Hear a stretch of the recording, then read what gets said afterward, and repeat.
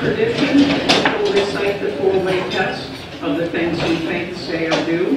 Is it the truth? Is it fair to all concerned? Will it build goodwill and better friendships?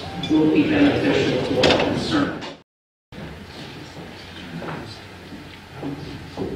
President Lisa, fellow Rotarians, visitors and guests, it's my pleasure to introduce Timothy Bechtel for our guest speaker today. Tim received his Ph.D. in geophysics from Brown University in 1989. He teaches science at the University of Pennsylvania and Franklin Marshall College. He's also the lead scientist for EnviroScan, working as a geophysical consultant. Now, EnviroScan does geophysical surveys on land and on the water. One might ask, what is geophysics? Geophysics is basically like doing medical radiology to the Earth, only we do it to the Earth. It's just like doing medical radiology. I refer to it as the science of looking for anything underground without digging. Tim has also been collaborating with a group of international scientists, and they've been working on methods to try to detect landmines using geophysics. The current focus of their project is in the Donbass region in eastern Ukraine. I've known Tim for a long time. Tim's been my brother-in-law for over 35 years, my business partner for 25 years. And I got to tell you, Tim is high energy and is passionate about science. The other thing is that I can't think of a better example of someone who gives of his time and uses his talents and experience in trying to make the world a better place. Please join me in welcoming Dr. Timothy Bechtel.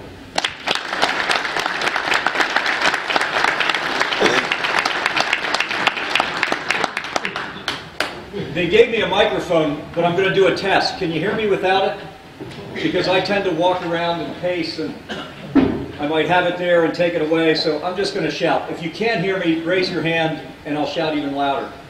So, what I've been working on is humanitarian de-mining. That means getting rid of landmines, not for military purposes, but typically in places where civilians are threatened. So we're doing it to clear farm fields and playgrounds and roadways that just regular folks are going to use.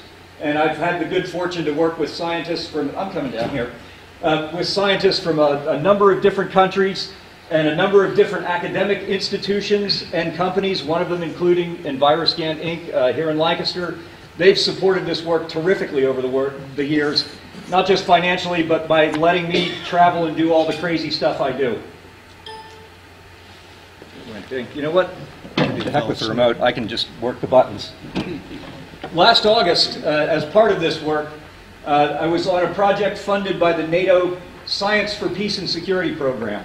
And we're looking at eastern Ukraine. You may know that in 2014, Ukraine suffered somewhat of a revolution. The Ukrainian parliament had negotiated a deal with NATO and with the EU. They were moving towards becoming a fully European country, which is good because they're the largest country in Europe by far. And their economy is very large. Does anybody have a bottle of sunflower oil at home in your kitchen? Go home and look at it tonight, turn it around and look at it, and I guarantee you that sunflower oil comes from Ukraine. They're the world's largest producer of sunflower oil, and lots of other things. So they would be a great addition to the EU, to NATO.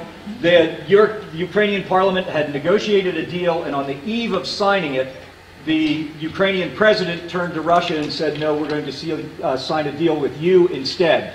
And people took to the streets. They were not happy about this. After several months of massive and growing everyday protests, the Ukrainian president finally fled, and Ukraine turned back towards the west. But in the eastern part of Ukraine, there are a lot of people who speak Russian. They're ethnically Russian. Their culture is Russian. They consider themselves to be Russian, so they weren't so happy about Ukraine turning to the west. And actually, with a lot of help from Russia, these militants in the east have declared a separate republic, two separate republics, the Donetsk Republic and the Luhansk Republic. and they continue to claim that they are separate countries. They're supplied militarily by Russia. There are actually Russian troops in eastern Ukraine, not in Russian uniforms, but we know that they're Russian troops. So the fighting has been going on there since about April of 2014. And this area, the front line has now hardened, but it has moved, it's swept back and forth for many months. And sadly, Ukraine has joined the International Landmine Ban Treaty that was signed in 1997. Ukraine has signed it, they've signed on. They claim to not be using landmines, and we have no evidence that they are, but we know that the militants in the east are using landmines supplied by the Russians. This is a bridge that we passed on the train in the town of Slovyansk. It used to be in the hands of the Russian-backed militants. It's now been taken back by Ukrainian forces, and the graffiti on the bridge says, "Here is Russian peace." Also from the train window going through Slovyansk, the eastern part of Ukraine has really been devastated by this conflict. And right now, there's an offensive going on. Starting late yesterday, the Russian-backed militants have been shelling all along the front lines. There have been a lot of casualties. They are evacuating the city of Avdiivka right now. They're taking all the civilians out. But let's back up for a moment. So landmines are part of this conflict. And NATO has asked our research group to address how we're going to get the mines out of these areas in eastern Ukraine where there's tremendously rich farmland, there are coal mines, there may be oil and gas resources. How are we going to clean this place up when the conflict ends? So we'll back up to mines. There was, in 1997, largely because of Princess Diana, many countries in the world signed a mine ban treaty, the anti-personnel mine ban treaty. At the moment, there are 162 parties that have signed it. 162 countries have signed it and implemented it. There's been one new signatory in just the last year. The Marshall Islands in the Pacific signed it. That's good. We don't have to worry about them, the Marshall Islands, planting landmines anywhere now. It's really wonderful. And there's one new commitment, and that's Sri Lanka. And this one's big because Sri Lanka saw a civil war for many years during the 80s and 90s. So there are a lot of landmines in Sri Lanka. This is one of the places we need to worry about. But they have now they have committed to signing the treaty. In the past year, there has been no use of any landmines by any of the signatories to the treaty. So people are honoring this treaty. There are non-party nations that have deployed new mines, and we know this. Myanmar, North Korea, Syria, and Russia have all created new minefields in the last year. None of them have signed the treaty. And there are non-party countries that are maintaining existing minefields. They haven't planted any new mines, but are maintaining minefields that they already had. And those include China, India, Israel, Pakistan, Russia, South Korea, and United States. Us, the USA. We have minefields that we still maintain, and we have refused to sign the treaty. The worst problem, though, may come from the non-state armed groups, the rebel groups, the militant groups that aren't a nation themselves, but they are the people who are most likely to use landmines, and these non-state armed groups have used them in Afghanistan, Colombia. You've probably heard of the FARC rebels in Colombia. Colombia is one of the most landmine-infested countries in the world, and it's right here in our hemisphere, in Central America. Iraq, Myanmar, Nigeria, Pakistan, Syria, Ukraine, of course, and Yemen. Casualties have actually gone up. Casualties have been declining year by year since 1997, and in the last 2 years, they've increased. This is really a bad thing. We thought we had this under control and the world was getting better, but in the last few years, it's gotten worse. There were 6,461 victims of landmines last year.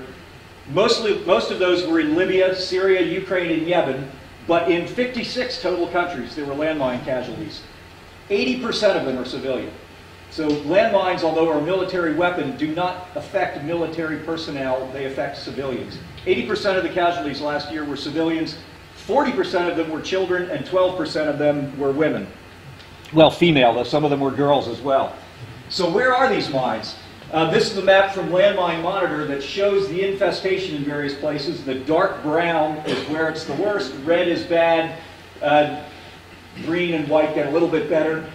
So you can see that there is tremendous infestation in, for instance, Iraq. Now, come on up here. So Iraq, a lot of landmines. Turkey, Thailand, Cambodia. But what you really need to look at here are some of the gray countries where we just don't have data. And a lot of these we don't have data because there's an active conflict going on. So Yemen, there's a civil war in Yemen. We don't know. This should probably be the dark red. It's got to be that. If we look in Central Europe at Ukraine, there's no data in Ukraine. We don't really know how many are there. In all of Vietnam, we know there are mines there left over from years of conflict, but we don't have data. So it's really a worldwide problem. If you look at the dark red colors and the gray, it's all over the world.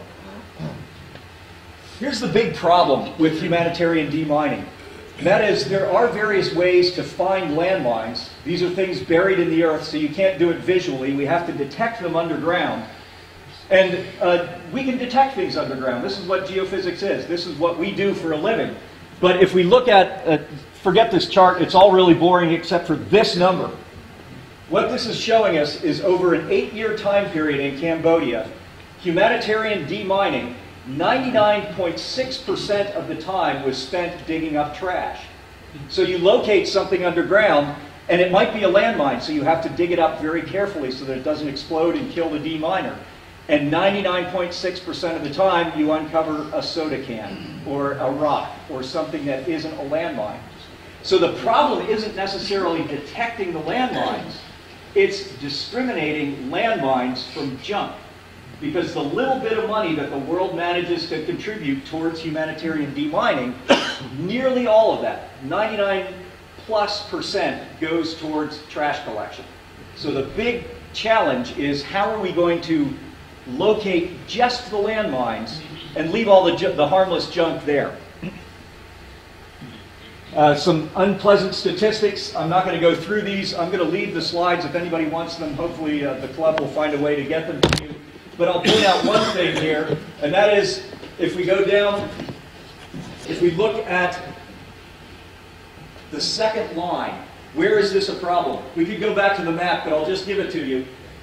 About 65% of the world's poorest people, subsistence farmers, they're the ones who deal with landmine threats. So for instance, in Europe in World War II, much of Western Europe was mined, but it took only about 4 or 5 years after World War II ended to clear the fields. There are still some explosive remnants found in Italy and France and various places, but for the most part, you can walk safely through the fields of Western Europe and you'll be fine, because the mines are gone. But in places like Vietnam, where the conflict has been over for 35, 40 years, the mines are still there. And in places like Western Egypt, the mines are still there from World War II. So the first world countries, we managed to clean up after a war. But the people who are left with the mess are the world's poorest people. So 65% of the world's subsistence farmers live in countries where there's a landmine infestation. So we clear them. And in 2017, this is how landmine clearance is largely done. The guy on the top is working with a metal detector. So if mines contain metal components or have a metal casing, you can find them with a metal detector, no problem. The other big tool for de-mining, and the woman on the bottom is using a knife, we call it a sapper spike. You can probe for mines, and the sapper spike works for mines that don't necessarily have any metal. So you can probe and feel them underground and then uncover them very carefully. This is how we're doing it in 2017, and for comparison, this is really fun. This is how they did it in 1945. Not much different. Not much different at all. We're still doing it the same darn way we did in 1945. There are programs that are using dogs, training dogs to sniff explosive vapors. And this works pretty well. There are some drawbacks. Dogs are subject to olfactory fatigue just like humans. If you walk into a smelly room, a few minutes later you don't notice it. Your nose just blocks it out. Dogs have the same problem. Dogs develop a one-on-one relationship with their trainer. So if you want a dog to go to Cambodia to help with de-mining, you've got to bring the dog plus their handler. So they're great. I love dogs, but they're not going to be the worldwide answer to this. And everybody always asks about mechanical de-mining. Why can't you just run a big machine through there that runs over the mines and blows them up, and you can. The problem with these machines is that you're running them over mines and blowing them up. So the machines break down. And then you've got this gigantic machine that needs welding or some kind of repair. And so what we found happens in these poor third world countries, you send a big machine over like this, and it works for a few days, and then it breaks down, and then it sits there and rusts for the rest of its life. They just can't be maintained in parts of the world where we really need it the most. So what we've been working with is something called ground penetrating radar, and I'm not going to read you this whole thing. Just think of it this way. You can send a ping up into the sky, and if there's an airplane, it bounces off of it and comes back to you, and you get a blip on the screen. You've all seen that in the movies. We can do the same thing with radar, but aim it into the ground. As Jeff said, it's like medical radiology, but we're doing it to the earth instead. In this case, it's like tracking airplanes, but we're doing it to the earth instead. We're sending a ping into the ground, and it bounces off things, and we get a blip on the radar screen. And that's what we see here. This is an Italian-made anti-tank mine, and it's buried. There are actually two of them in this diagram. So there's the ground surface, and this mine is buried, one shallow, one deep, and you can run a radar scanning device over it, and you get a ping, and here's the ping from this mine buried at that depth. Okay, that's nice. We get a ping. But just like a ping on an airplane radar screen, you can't tell what it is. It's just a blip. And remember, the problem is 99.6% of these blips are not mines. They're trash. So we've got to come up with a better way, some way to discriminate mines from trash. And the trickiest part is that some of these mines, this is a metal detector. It's the kind they'd screen you with in the airport. But I'm just going to show you a couple of mines. This is an Italian-made. Now, the Italians have signed the treaty, so they no longer make these. But I have a collection of mine casings. This is the actual mine, but without the explosives. And can you all hear that? There's definitely metal in that mine. So you can find that with a metal detector. Yeah, there's some metal in that mine. This is an American-made M15 mine. These are littered all over Vietnam. There is a little bit of metal in that one. This is the mine that is most common in Bosnia. After the war in Bosnia, this is called the pasketa, or the meat tin. No metal. Everything in here is plastic or carbon fiber. A metal detector will not detect this. Here's another one. These used to be made by the British and the Canadians. They've all signed the treaty now, but here's the fun part about that. They're supposed to destroy their own stockpiles, and all of these countries that signed the treaty have destroyed their own stockpiles, but they can't go to these non-state armed groups, and they can't go onto the black market and find all the mines that have gotten out there into the world and destroy those. So these mines that were made by countries that have signed the treaty, we still find them. They're still in use because somebody's got a shed somewhere packed full of these things, and they're easily put in the ground. It costs about $3 to make and plant a landmine. It costs about $300 to $500 to locate it and get it safely back out of the ground. So the economics are working against us.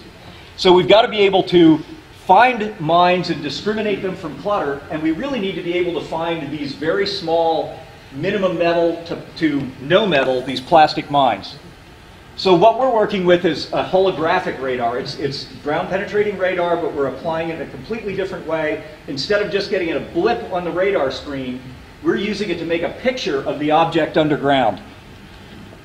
And these are the nature of the images. So this was a test with a mortar shell, an inert mortar shell, and we bury it in dry sand about 8 centimeters deep. And this scanning device that we've developed with this team of this international team of scientists, we can scan the earth, and it will see through the material, will see through the earth that's burying this and make this picture, as you see right here. So here's the actual shape of the mortar shell, and we scan the scanning device. We can pass it over the ground, and it sends radar pulses into the ground, and they come back, and we record them and register them into an image, and this is the thing we're looking at. And the shape is really good.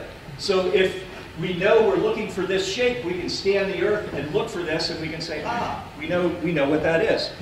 So one of the things we'd really like to do is develop a system that doesn't take an expert being flown halfway around the world to operate it.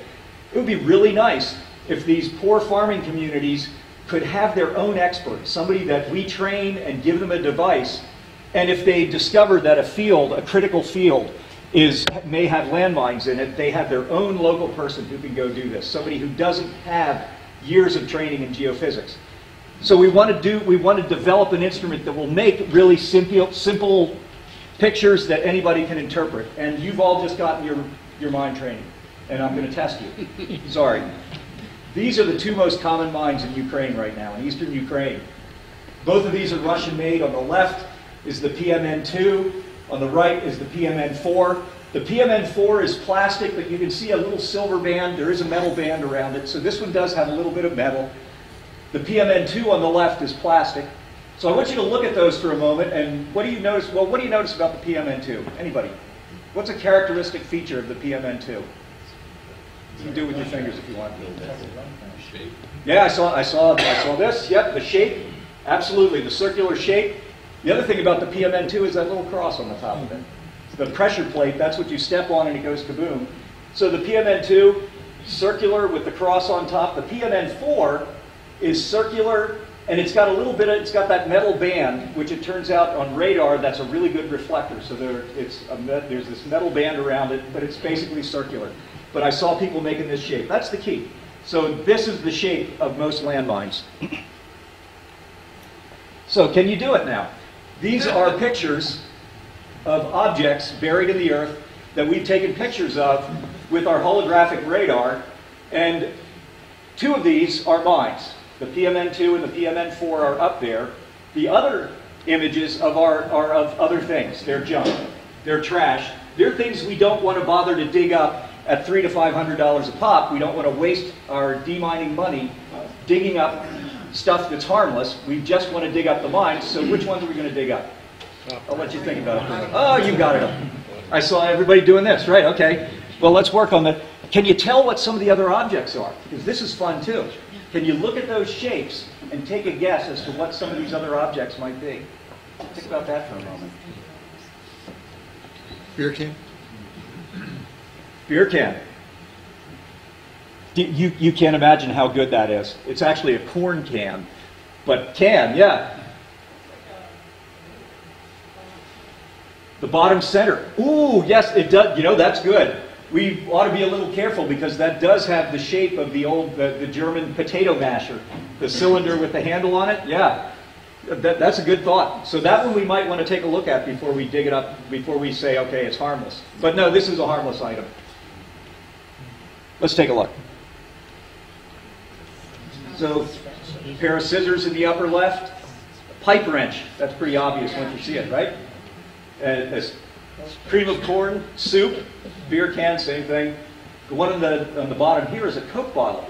And if you look at it, you can kind of see the shape. It's got a skinny neck, and then it gets fatter, and then it's got a kind of a wider base. It's a little Coke bottle. The one on the bottom is not a grenade, it's a spatula, but the shape is really good. And you were all exactly right. There's the PMN2, see the cross. Lower left, PMN4. So all of you, that's all the training you needed, and you can do this, right? Excellent. We're sending you all to, you're going to Cambodia, we're sending you to Yemen. You guys are ready. The trick is, we did this in a test bed. We did this under carefully controlled conditions, which is what we need to do in science. But the real world doesn't have carefully controlled conditions. We need to adapt this scanner to real-world conditions. Like this is a minefield in southern Lebanon. Here's one in Bosnia, one in Cambodia. The testing we do is in these lovely conditions in our test bed in Firenze, or the test bed in the yard behind Enviroscan. We've got to adapt it to this. Our Italian colleagues are working on this. They're actually building a robotic device. We're working with the electrical engineering department at the University of Florence. And they're building a robot that will carry this scanning device into the field so we can keep humans away from the mines. The current statistic is for every 1,000 mines that come out of the ground, a deminer is killed. So the demining job is a little bit dangerous. If we could have a robot doing it instead, that would be wonderful. Where we fit in on all this is this holographic radar tool that we've developed isn't perfect. It's not going to work in all conditions, but it works really well in dry soils. And if we think back to the countries where there are landmine infestations. There are a lot of them that are semi-desert. Afghanistan, Iraq, Yemen. There are lots of places around the world where this would work. We are, at the moment, trying to develop, we're trying to adjust it so that it will work in the soils in eastern Ukraine. So our mission at the moment is to try and adapt this to eastern Ukraine. The people who are supporting this, the International Science and Technology Center, the Russian Foundation for Basic Research is funding us, NATO Science for Peace and Security, Franklin Marshall College, and especially EnviroScan, our local EnviroScan here. They've been tremendously helpful with all this work. And I have to thank, this is my field crew from August in eastern Ukraine. This is the war zone. It doesn't look like a war zone. It's beautiful. It actually looks an awful lot like Lancaster County. It is really rich farmland. And these folks, some of them are from the National Academy of Sciences in Ukraine. Some of them are just local people who volunteered to help out with this. The women on the left, they actually spent one night during our field work. They spent one night in their basements because their village was being shelled. So these folks are great. They're committed. They're really doing the work. Did you notice the Ukrainian flag? I just have to point out something interesting about the Ukrainian flag. It's one of my favorite flags. Blue on the top and yellow on the bottom. There's a specific reason. That flag represents that. That's what Ukraine looks like. So their flag it shows whether it's sunflowers or wheat fields. This is exactly what the Ukrainian flag is showing. And last picture, I snagged this just as we were walking out the door to come here. That picture you saw is in a farm field right here, and this is where the fighting is this morning. So all along this line, this is the front line between Ukraine and the militant republics, and fighting is broken out all along there. So we know that they're going to need this. This work is going to be important at some point. Thank you very much. I'll take any questions.